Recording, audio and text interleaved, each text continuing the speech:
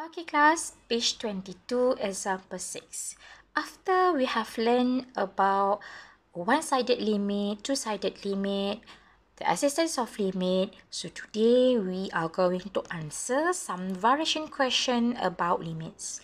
Okay, so question number 1. So this is a piecewise function. First of all, you need to understand, alright, that the first function x squared minus 2p is for all values of x less than 2. And fx is equal to 0 when x is greater and equals to 2. Fx is also equal to 0 for all values of x less than 4. And the last one, fx is equals to x squared minus 6x plus q for all values of x greater and equals to 4. Alright? Okay, we are going to find the value of p and q here. Alright? Okay, look at the limit. Alright?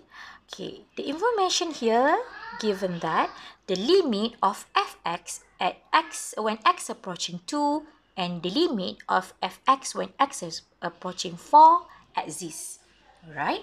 Okay, one of the thing we can say that the limit of fx when x approaching 2 exists means that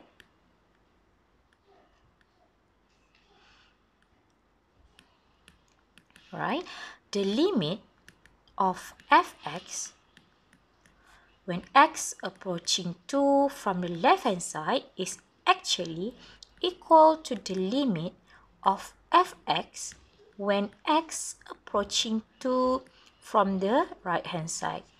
Okay, so the function that we are going to choose when x approaching 2 from the left hand side is of course x squared minus 2p. Alright, so x approaching to negative. Alright, and when x greater than 2, so we will choose the function 0. Alright. Okay, so first of all, I will have to substitute the value of x. So we will have 2 squared minus 2p equals to, so limit of constant is actually equals to the constant itself. Alright, so therefore I can easily find my value of p here. Alright, so therefore my p is 2. Alright, so I already get my value of p. So now we are going to find the value of q. Alright, the next information that we have is that the limit of fx when x approaching 4 exists. Alright, means that the limit of fx when x approaching 4 from the left hand side is actually equal to the limit of fx when x approaching 4 from the right hand side. Right? Look at the piecewise function again. For the values of x less than 4, the function that we will choose is 0. Right? Sorry.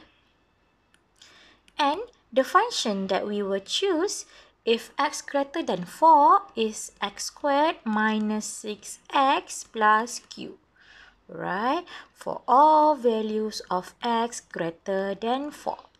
Alright, so remember, alright, the limit of a constant by the properties is the constant itself.